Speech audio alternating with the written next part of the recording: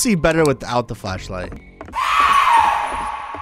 That sent chills down my spine. I'm already regretting doing this alone. Why are my classmates here in the first place? All right, we got the toilets. I might need to go empty my valves first.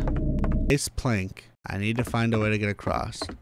Okay, let's go find a way. We're gonna go back this way. We're gonna go right this time. Something inevitably is going to jump out and grab me, right? It's inevitable. It's gonna happen. I'm bound to be scared at some point, right? Maybe that's the issue with playing the scary games that we have, is that we go into these games and they're not like AAA studio games, so the scares are a lot, but it's not like playing Demonologist, that kind of game. It's not like playing the Five Nights at Freddy's.